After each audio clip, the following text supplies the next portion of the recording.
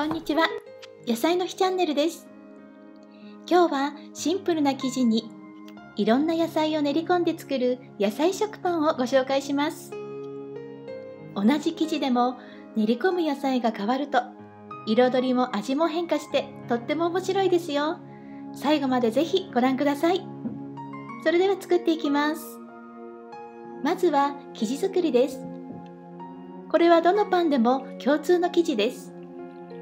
容器の中に材料を全部入れて、カードで粉っぽいところがなくなるまでよく混ぜ合わせます。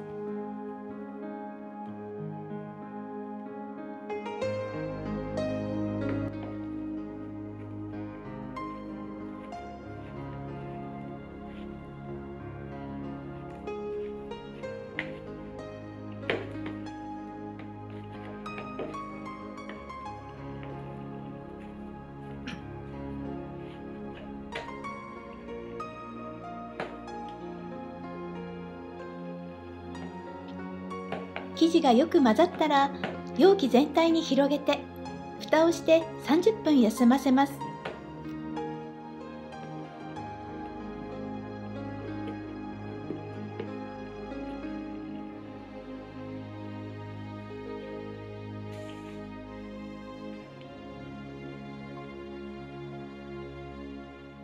30分経ったら生地を切ったり伸ばしたりしながら2分くらいよく混ぜ合わせてください。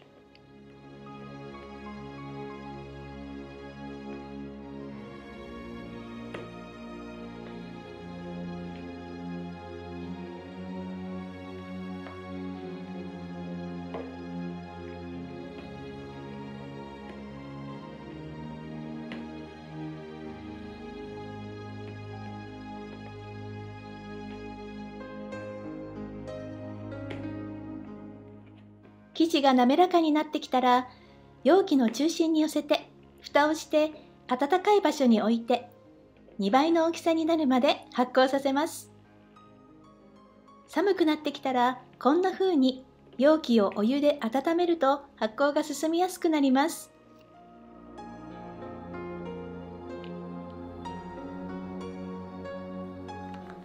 今日は出来上がった生地に2種類ずつの野菜を混ぜ込んでいきます。生地が2倍になっていたら発酵完了です。台に粉を振って生地を取り出します。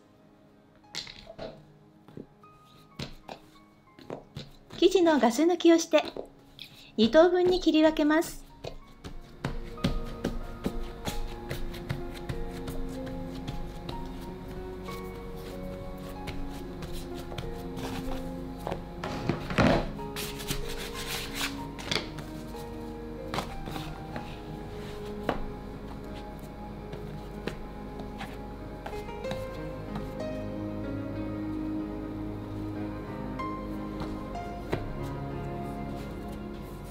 すぐに生地を広げて野菜をのせます。まず人参です。根菜類はさっと茹でて水気をしっかり切っておきます。野菜を生地で包んでカードで切って重ねることを繰り返しながら生地に混ぜ込んでいきます。もちろん手で混ぜ込んでも大丈夫です。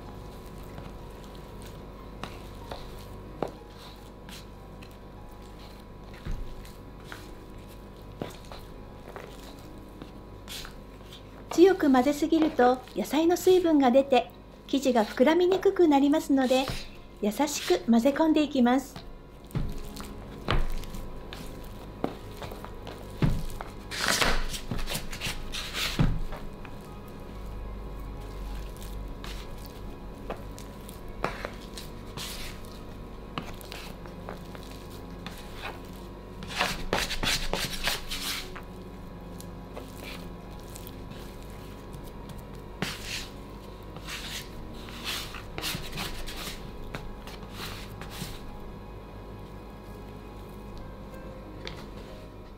生地が柔らかくて手につくようなら強力粉を振りながら作業してください。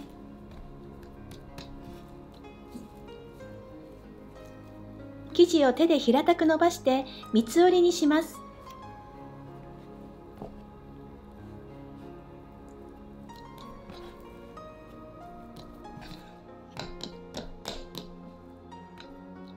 前から太さが均等になるようにゆっくり巻いてください。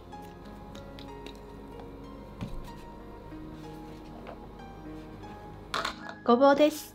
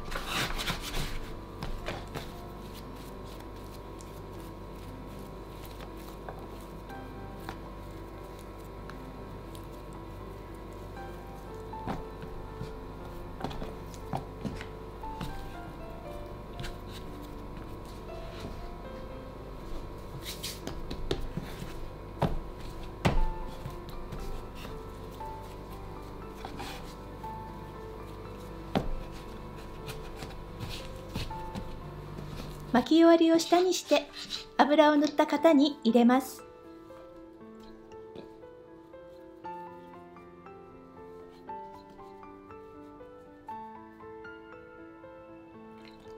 玉ねぎは生のまま加えます。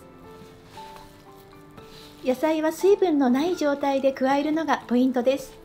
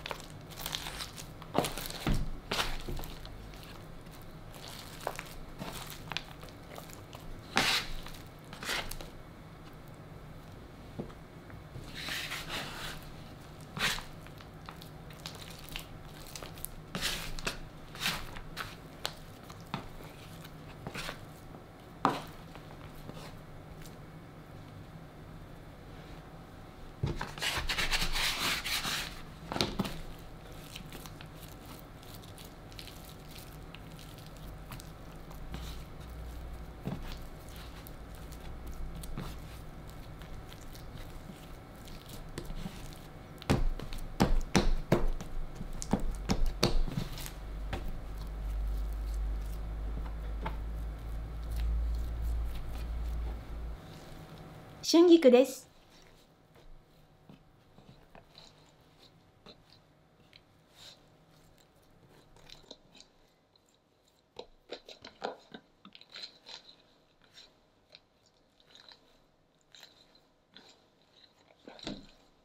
葉物野菜も生のまま水分をよく拭き取って加えます。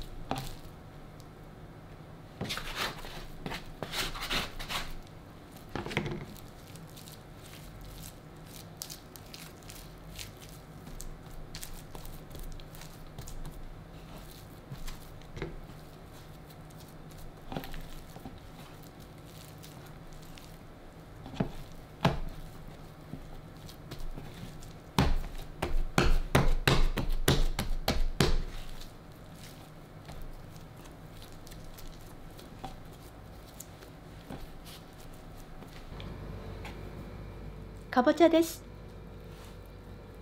かぼちゃやイモ類は加熱して冷ましておきます。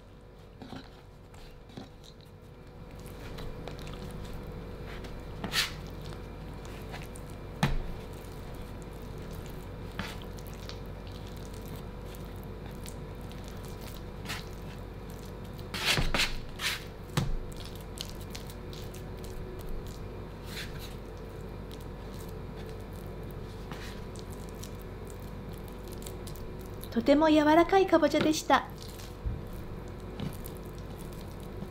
こんな風に水分が多いものはあまり混ぜ込まないようにしてまとめます。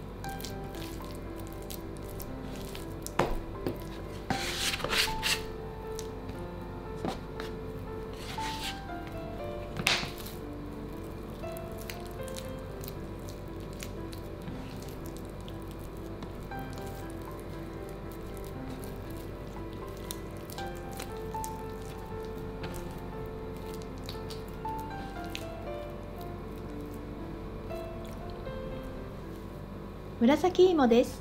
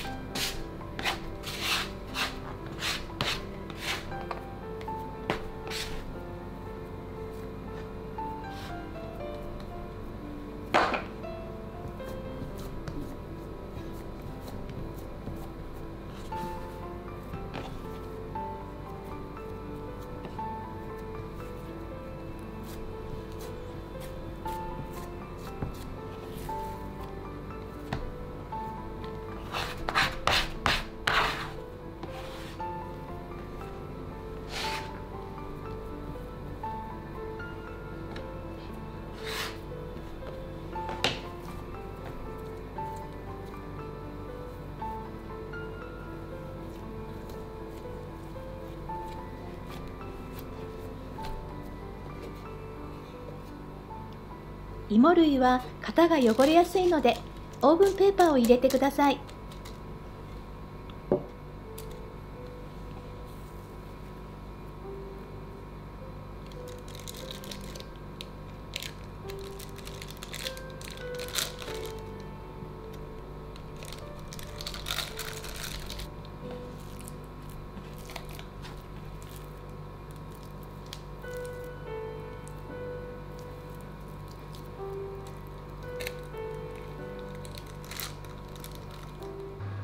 生地同士の間隔がなくなるように手で表面を押して平らにします。型にシャワーキャップをふんわりとかぶせて温かいところで発酵させます。オーブンの発酵機能をお使いの場合は45度で60分以上様子を見ながら発酵させてください。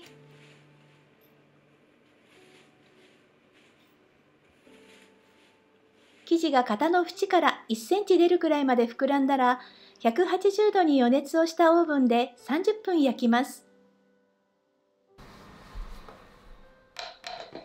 これで焼き上がりです。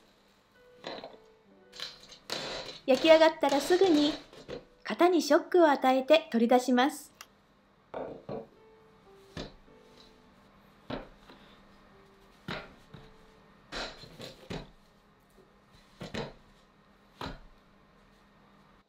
野菜のいい香りがします。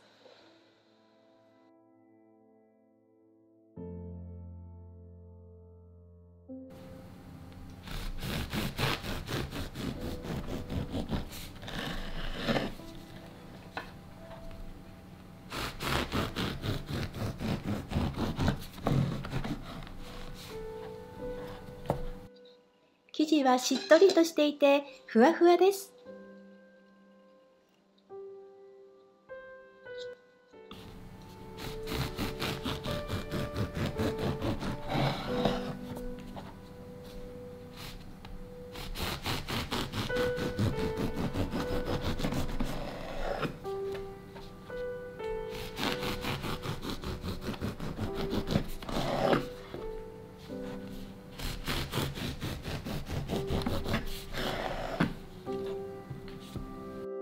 断面は野菜の色がきれいに出ています。生地はとても素朴ですが、野菜の美味しさがよくわかるパンです。最後に材料と作り方のまとめです。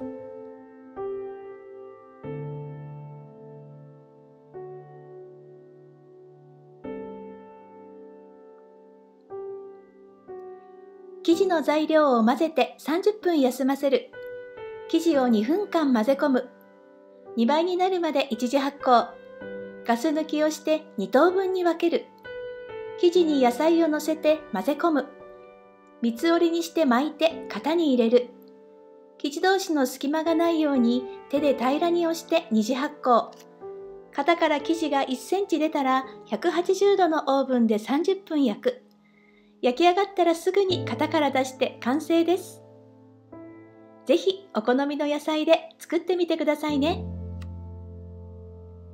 最後までご視聴ありがとうございました。次回の動画もぜひご覧ください。